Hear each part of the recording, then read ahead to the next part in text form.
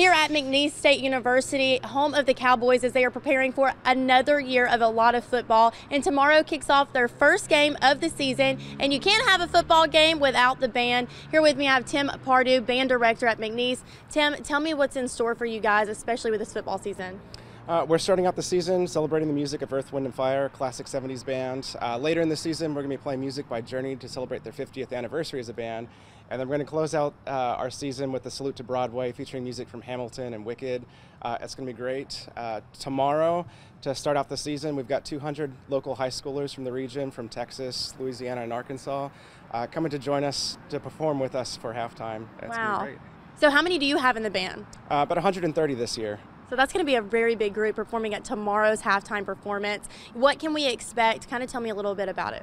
It's going to be great. At halftime, they're going to join us after we perform Earth, Wind & Fire music, and we're going to actually be playing Elton John's I'm Still Standing.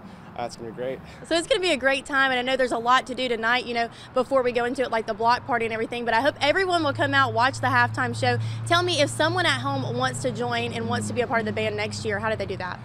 They can look up our information at McNeesebands.com, send either myself or Tim Pardue an email, or Davron Edwards, our assistant director.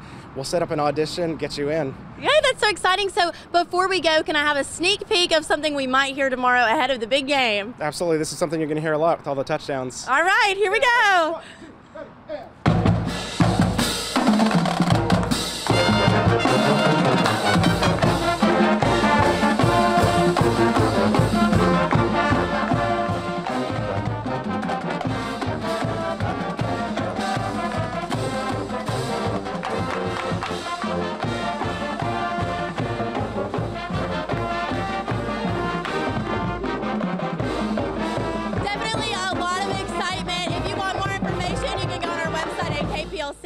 For more information on tomorrow's big game. In Lake Charles, Angelica Butine, 7 News.